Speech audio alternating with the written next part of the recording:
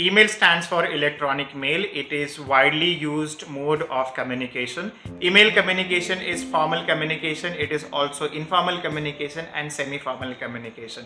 Even if it's a formal, informal or semi-formal communication, you will have to follow some do's and don'ts of email writing. So this video will help you to know and understand which are the do's and don'ts of email writing.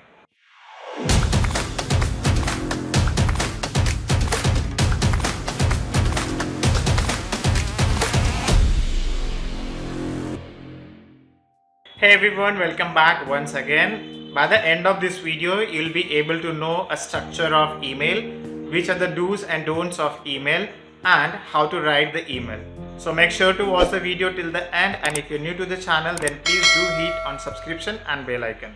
Emails are written for various reasons. Email can also be written to ask for the sales of the good, maybe to receipt for the good, to generate the invoice. These are some formal ways of writing the emails, but at personal end also you can write the email to your parents, to your friends. These are the informal way of writing the communication or reasons for writing the email. But the well-written communication gives a clear and concise idea to the recipient. So let's get started with the video to understand the format, do's and don'ts of email writing. In one of my video during resume writing, I had mentioned that you should have a formal and professional email. If you don't have a formal email, then you can generate it, create it by using Google. First of all, let us understand the format of email and which all are the sections are there. Any email will have four major sections. Number one is a subject line. Second one is the beginning or opening of the email. Third one is the main body of the email, and fourth one is the closing of the email. Before going to those four key elements of email, let us understand some terminologies which are used in email writing.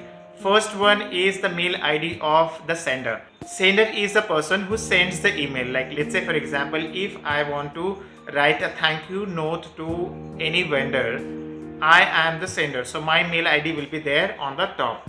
The second one comes is the recipient's mail ID, and it has to be written in two sections. It means to whom you want to write the mail. The second is a CC option. CC option is the one which stands for carbon copy. Like let's say for example, if you want to send an email to your customer and you also want to mark a copy to your senior or a reporting boss, so you can mark him a CC. So the same copy of the email goes to the one to whom you're keeping in carbon copy. The important point to remember here is that the one to whom you're marking in the carbon copy is visible to the recipient as well. The third terminology which is used in the email is BCC. BCC stands for blind carbon copy, which means the mail which you are sending to the recipient, and if you want to mark the same copy to your senior or to the one to whom you want, keep updated. But the important point to remember here is that if you're marking someone in blind carbon copy, that is BCC, the recipient won't know that you have kept that person in the email. In most of the cases, to keep the secrecy of the communication, generally the blind carbon copy is marked. Moving to the mail writing, the first one is a subject line. So when you're writing an email, make sure that you have given a right subject line. Like let's say for example, you want to write an email to the vendor about supply of certain goods. So you can mention in the subject line that regarding the supply of goods on this date and this time. The same credential you can also mention in the main body of the mail. The second one is an opener. So in the opener, you'll have to write saying that dear sir or ma'am. I will recommend you to specify the name of the person. Like let's say for example, dear Mr. XYZ or dear Mr. Whatever the name of the recipient. So I will suggest you to address the person by the name, which shows that you have taken enough time and efforts to write and mention the name of the person. But you'll also have to remember that if you're not sure about the name or about the correct spelling of the name, then try to avoid it. You can simply put dear sir or ma'am. You'll also have to remember if you're not sure about the recipient's gender, if the recipient is sir or ma'am, then don't specify like dear sir or dear ma'am. It may happen to the one to whom you have sent the mail may be a sir, but you have written dear ma'am.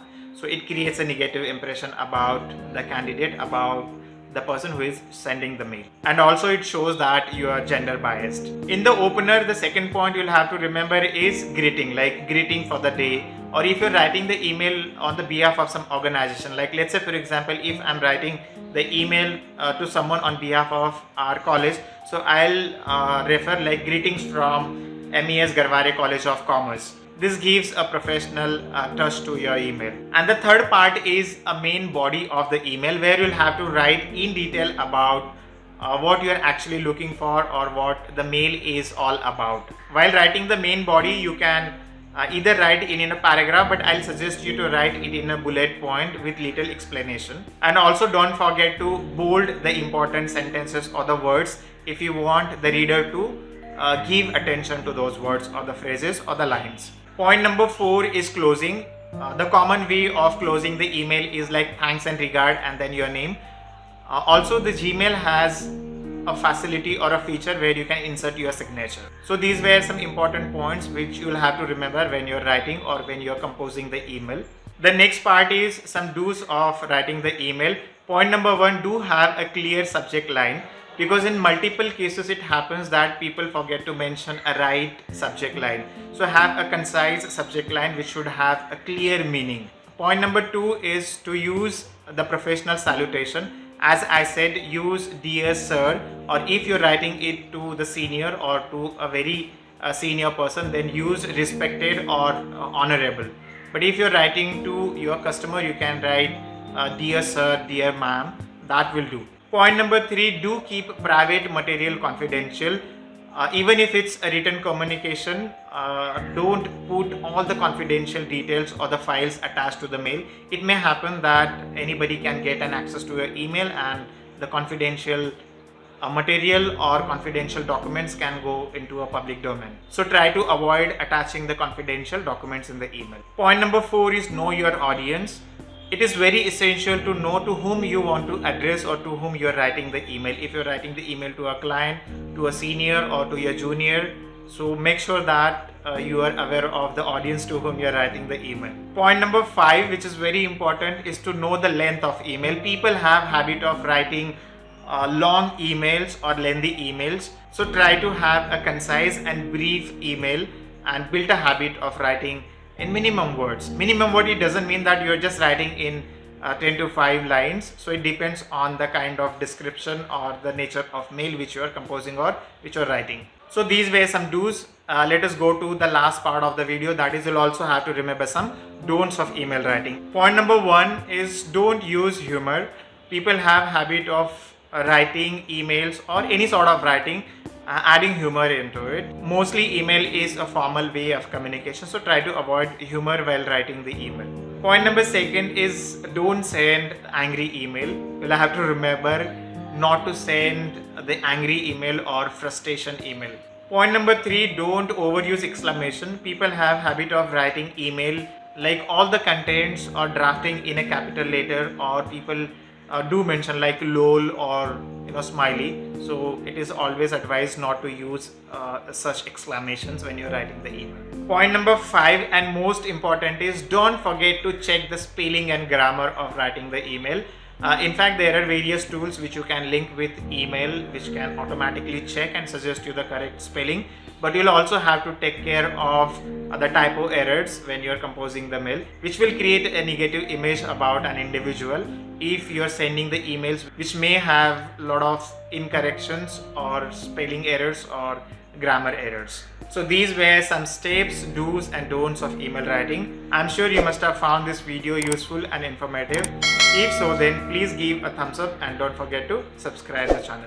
I'll see you guys in my next video. Until then, that's it, Sandeep signing off. Thank you for your time.